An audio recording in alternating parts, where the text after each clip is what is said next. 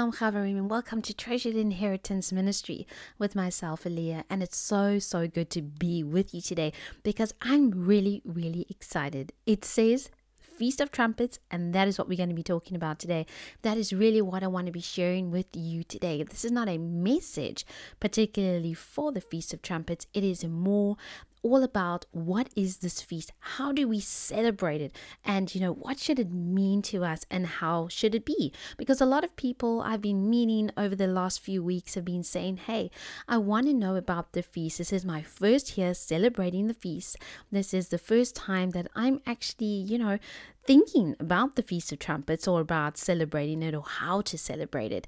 And so what should I do, Aliyah? How do I do this? And so this is what this teaching is all about today, because the fall feasts are incredibly beautiful and they are drawing near to us. They are so near. And in a few days we will be celebrating and entering into this special time. And it really is a time of celebration, a time of reflection, a time of joy and growth. And that time is here again, because obviously these feasts we celebrate every single year, and here it is. It happens so quickly, and as we get into it, we can celebrate it with everything that is inside of us. And we begin this season of the fall feast out here in South Africa. Of course, we know it is springtime, and so it's hard sometimes to get our minds around the fact that these are the fall feasts, but that is what it is called. And we begin this season of celebration with the Feast of Trumpets, or as it's called in Hebrew, Yom Teruah.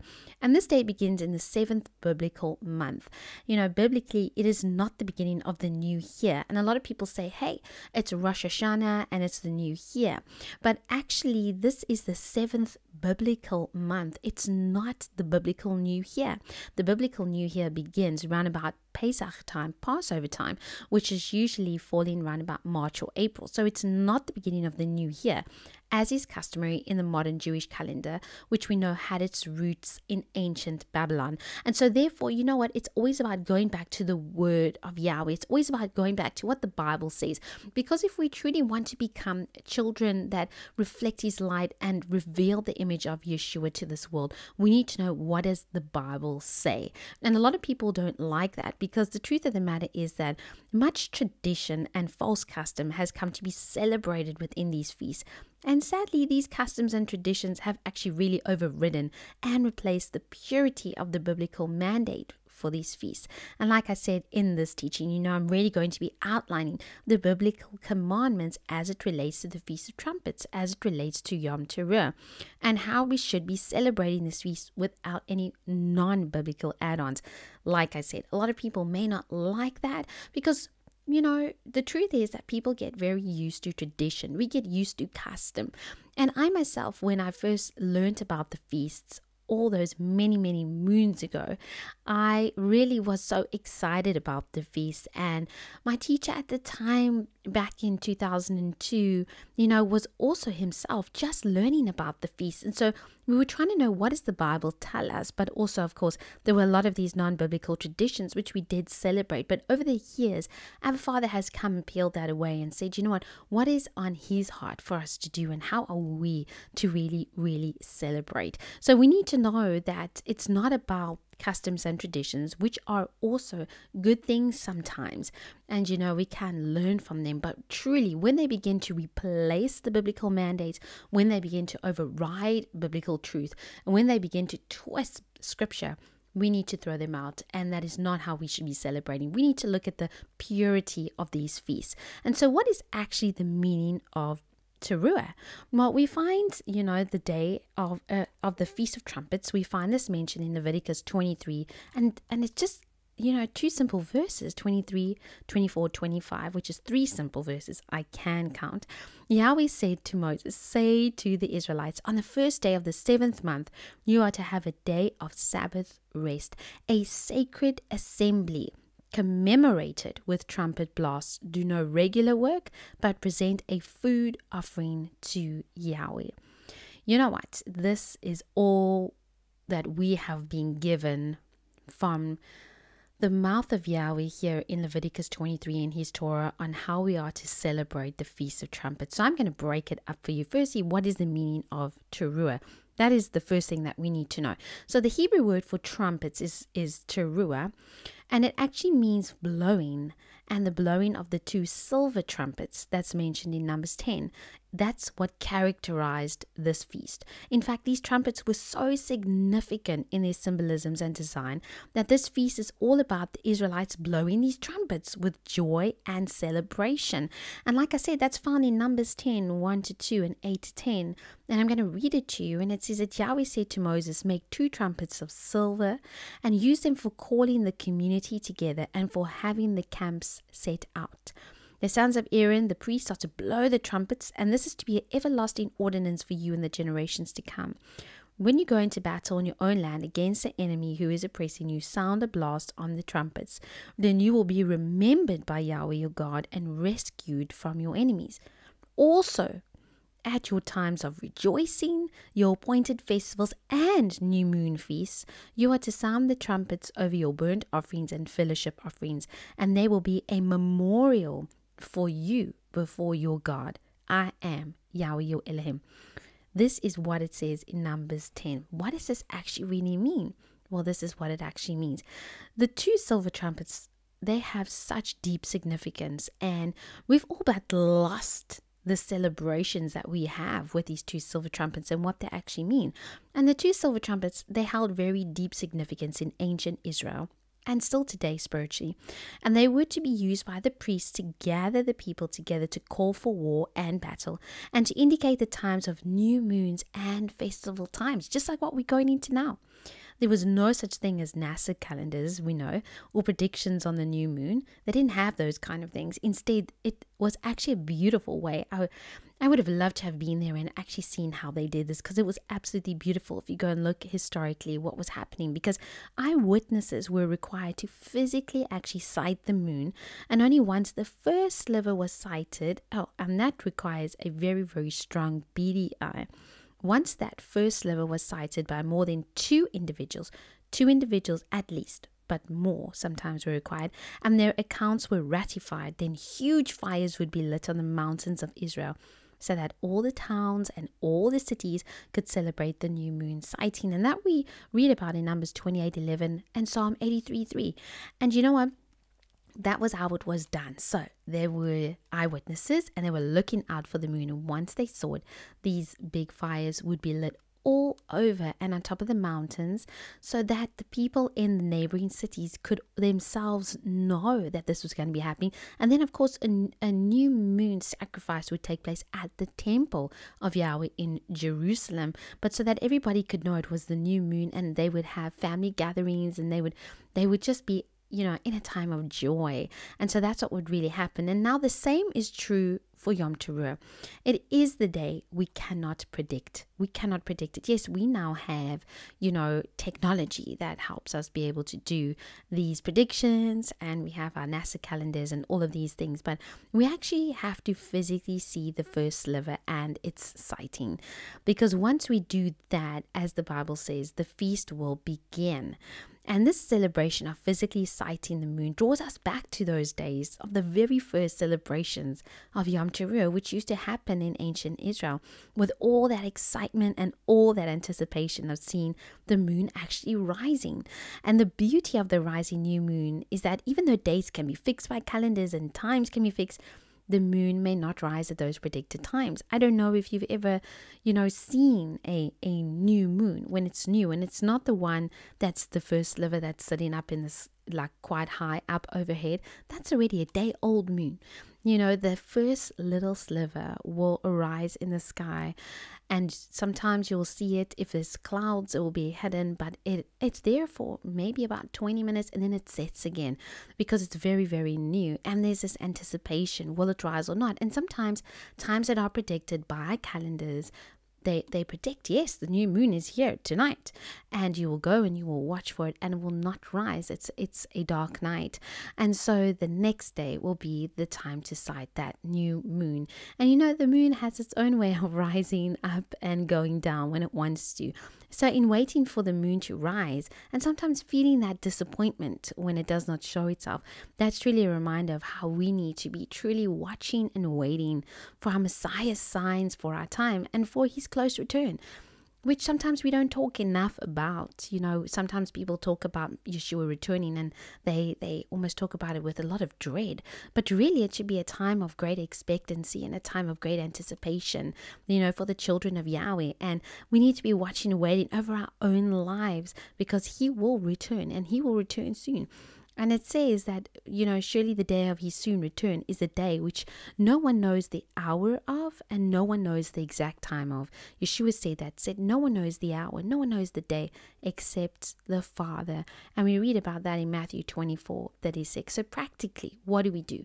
How do we celebrate this feast? Well, sight the moon and then blow the silver trumpets throughout the 24-hour celebration. So it's not just about blowing the trumpets when you sight the moon. Of course, when the moon is sighted and it's up in the sky and you see it, blow those trumpets with all of your might. Now, you know what? The shofar, the ram's horn, is commonly used today, as the silver trumpets are very hard to come by and they are very expensive. Now, I do know congregations who are returning to celebrating with the silver trumpets, and there's a lot of excitement when that does happen. But I do know the silver trumpets are very expensive and they are hard to come by. So we use the ram's horn today, the shofar. Although we know in the original Hebrew of Leviticus 23 the word shofar actually does not appear, the word specifically stressed the importance of the silver trumpets. And there's a message in that too, which extends far beyond what we're going to be talking about today. But this day of the Feast of Trumpets is shrouded in mystery. There's so much that we don't know about it. And also the silver trumpets having been literally lost over the last 2,000 years. No one really even wanting or desiring to get silver trumpets. But over the last 10 years, people have felt the stirring of the Spirit again inside of their hearts to get themselves those silver trumpets. And that is why people are doing it. And I encourage you yourself to get silver trumpets if you can. If not, it's not a big deal, because you can use your ram's horn and you can use your shofar, because it's been used for all and many, many years. And it's okay, because that's also what was used in the Bible as well. People were using ram's horns, although, in the temple, the silver trumpets were used. So many reasons really have been suggested, for the fact that these silver trumpets have to be used during Yom Teruah. And one reason is because of the commandments surrounding the silver trumpets and their significance for the Israelite camp, because Yom Teruah really ushers in a time of remembrance, and it should usher in a time of remembrance, because it is all about remembering. And what do we really remember? Because in Leviticus 23, it actually says that Yom Teruah, this Feast of Trumpets, is a memorial. It is a memorial of blowing of the trumpets. And so for us, we know that our remembrance of deliverance and victory in our lives is all wrapped up in Yeshua's deliverance in our lives, and his overwhelming victory that he had over death and over everything else that held us captive, not just our captive to our sin, or captive to the fact that we were dead in our sin. He made us alive, but everything else that held us captive, the things that we still struggle with, the secret sins, the hidden things, or the hurdles, the struggles that we've needed. He came and he delivered us from all those things and gave us freedom and helps us on a daily basis to walk free and come even more free. So Yom Teruah is referred to in the Torah, as I said, as a memorial time. It is a day to remember something significant and to celebrate the essence of remembering our present salvation, as well as our expected ultimate deliverance when we meet our Messiah face to face, and when we, as the word says, put off this body of death. The word teruah also means to shout, to lift up your voice, and to proclaim. It's all about shouting those praises. It's all about worshiping. It's a day to sing aloud. It's a day to praise Elohim. It's a day to just really rejoice in who he is with so much joy and so much victory. And that's really what the word teruah is about. Yes, it is about the blowing of the trumpet. It is about blowing, if you have a shofar, to blow your shofar, but it's also about praising. It's also about shouting aloud and proclaiming to people what your mighty Elohim has done. What else does the Bible tell us about how to celebrate the Feast of Trumpets? Well, it says something that is very, very significant. Now, the feasts are called Sabbath days, and Yom Teruah is no exception, because it says that it's referred to as a Sabbath day, or in Hebrew a Shabbaton, which just means a high holy day where no work is to be done, in the same way that one observes the weekly Sabbath. So too, feast days are also days of rest. No dealing with money, no going down to the shop, wandering into the marketplaces. It is a day of holy rest. It is a time to spend with the Almighty in His Word, in prayer, in studying His Word, and in fellowship with other believers. This is a vitally important aspect of the Feast of Trumpets. And in fact, Yahweh tells us to have what is called, also in the original, the Mikra Kodesh, which is a sacred gathering of believers who are actually worshiping together, because the word Kodesh, means holy, sanctified, set apart. Mikra being this gathering, this set apart gathering of believers who are worshiping together, of people who are called by His name.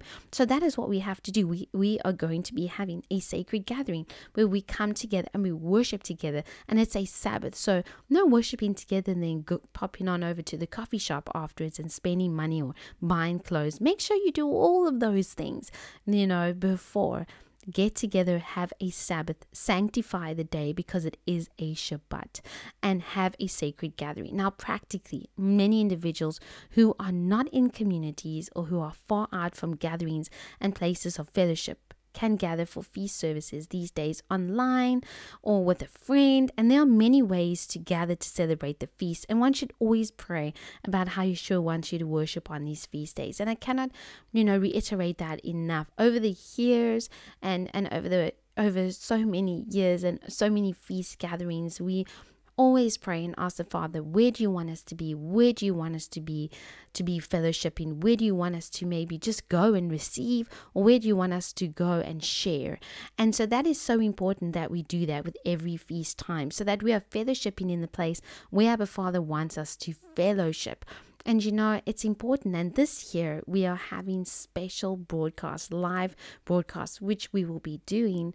And if you're interested, you can always join us. Just pop us an email and say, hey, what's going to be happening? Because we will be having, live streams where we are going to be fellowshipping together, and we are going to be blowing the shofar and blowing the trumpet and just having a time, because we know that there are many, many individuals who are not in communities and who are far out. So if you want to join us, send us an email and we will let you know when we're the exact date and time of those live streams.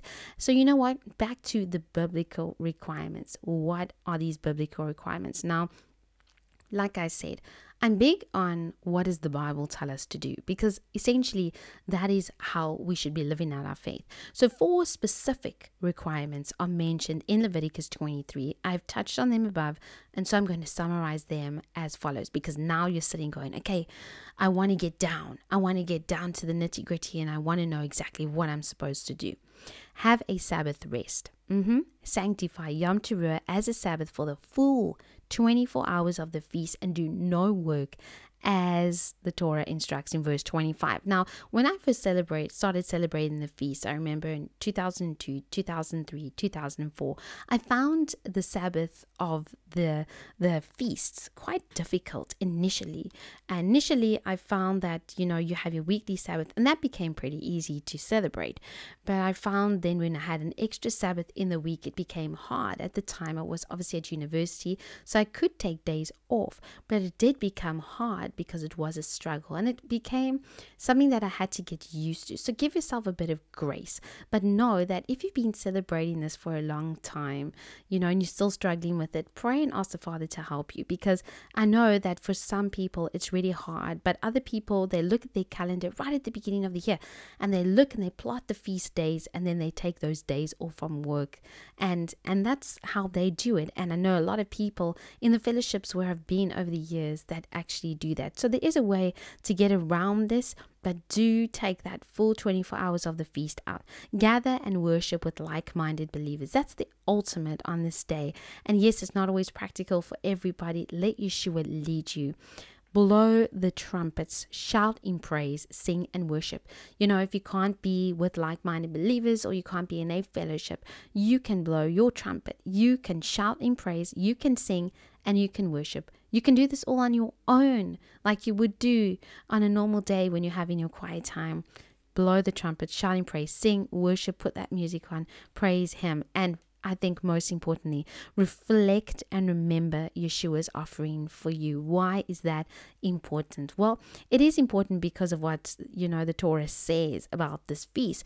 It actually talks about bringing an offering for the feast. And in our faith communities, we are often taught about the significance of Yeshua's death as our ultimate atonement offering for sin. Yet we're not really taught the significance of Yeshua's death as fulfillment of the many different types of offerings commanded in the Torah. There wasn't just a sin offering or a guilt offering. There were many different types of offerings that are mentioned throughout the Torah and that were to be offered at both the tabernacle and then later at the temple in Jerusalem. And you know what? The 8 biblical feasts, which are outlined in Leviticus 23, which I read from, were also designated times to offer different types of harvests or food offerings. And that's what it was called. And these offerings were presented at the temple. And they were in addition to the regular sin offering and the free will offerings that were mentioned. And on Yom Teruah, Yahweh actually stated that a food offering was to be brought and one that was offered by fire. This term referred also to the guilt offerings, the burnt offerings, and any kind of offering that was offered on the altar as a whole or even partially. So there are different types of offerings, and these were presented at different feast times.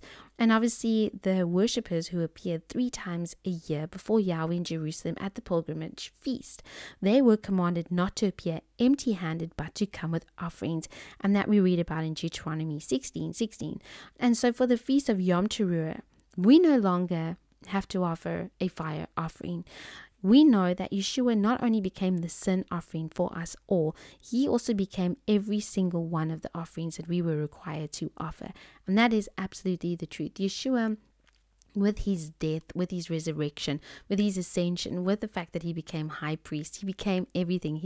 He is absolutely everything. He became all of those offerings. He became every single one of them and embodied what every single one of them stood for, what every single one of them was supposed to do, what every single one of them had a significance to, which is incredibly deep. He embodied all of those things. And so that is why I want to encourage you on Yom Teruah to truly reflect on what Yeshua has done for you and to celebrate joyfully what it really means to be set free, because that's so important. Yeshua really set us free, and he set us free to serve him with joy and with passion. And so you know what? We know that we serve a living God, and he will come back at the final blast of the trumpet. It says it in his word. It's going to happen. And this makes our feast all the more meaningful, and it gives us so much more to celebrate. It gives us so much more to celebrate knowing that we have a living Elohim. We serve a Messiah who's not dead, he's alive. He has come and he is coming again. He is reigning and he will rule forever. And you know what? This needs to be the ultimate cornerstone of everything that we do. It's easy to get wrapped up in what do these feasts mean, but you know what? At the center of these feasts is our obedience to his word, the desire to be holy because he is holy, and the desire to always know and reflect that Messiah Yeshua is worthy of our praise. He's worthy of everything that we can bring to him. And so as this feast is a memorial time, the Torah doesn't actually tell us what we are remembering, but for us, we know that what we can remember, memorize, and just take as a memorial to us is the victory, the overwhelming victory that we have in Messiah Yeshua. He is a mighty Elohim and an awesome King. And so this year, as you come to celebrate the fall feast, whether it be your first time, whether it be your 31st time that you're celebrating this feast, no matter what, may this feast bring such joy to your heart. May it be a time where you walk in obedience to the Father. May it be something that you will experience a testimony through. May you have a testimony of things that he's going to do in your life during this feast, a testimony of his goodness, a testimony of deliverance, a testimony that if you're still struggling with things in your own heart, in your own life, do not panic. Bring them to him and ask him to, Father, deliver me so that I can present my life as a first fruits offering to you. And first of everything, I want to be everything for you, Abba Father. Help deliver me. Seek his deliverance, seek his grace, seek his goodness, seek him on these feasts. And I really want to pray a blessing over your family today, that if you're celebrating as a family, as a physical family or as a spiritual family, I pray that your celebration will be blessed. I pray that the Holy Spirit will descend and that He will just meet with each and every single one of His children that are gathered together, that your family will experience a renewal and a revival and a touch of His Spirit, that you will experience such joy as you have never felt before, and that it will be overflowing. That on this feast, my prayer is that those who are battling with depression, that depression will be gone in Yeshua's name. That those who are battling with despair, that despair will be replaced by happiness and joy and a vision for the future. I want to pray that those who are burdened and are weary will be and experience a deep release. And I pray that the joy, not just of this feast, but the joy of Yeshua will be so evident in your heart and life that it's going to take away everything that you are burdened with today and during these feast time. Any form of depression or despair, or worry or fear, panic, anxiety, anything, be gone in Yeshua's name, because this is the time where you, Abba Father, want to set us free. You came for us in every single way, and you're not going to leave us the same. So Abba Father, we just thank you, we just praise you, and we want you, and we want to serve you, we want to honor you, but we want you on this feast. You are our King, and we just want to give you everything, and we just want to know you and be known by you. Don't forget today, friend, that is listening to this, that Yahweh wants to be known by you. He wants you to know Him. He didn't just come so that we could have an idea of Him or a thought of Him. He wants to be known by you as much as what He knows you. You are fully known by Him. He wants to be known by you.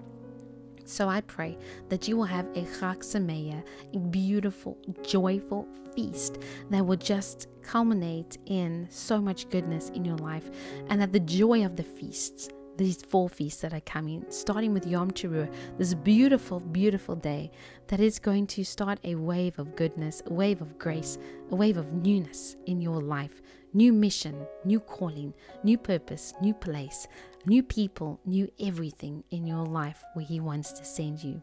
It has been so good to share this time with you. I just really want to pray that you will be blessed. I pray these blessings over you today, that you will just know Abba Father's goodness, that you will know His nearness. And so bless you, bless you, bless you. If you want to continue to be with us during these feasts, we're going to be putting out some really great things during these feasts. Then go on over and, we are, just subscribe to the YouTube channel and you will get all of those beautiful, beautiful teachings coming out. Thank you for spending this time with me. It has been so good. Until next time, shalom, shalom.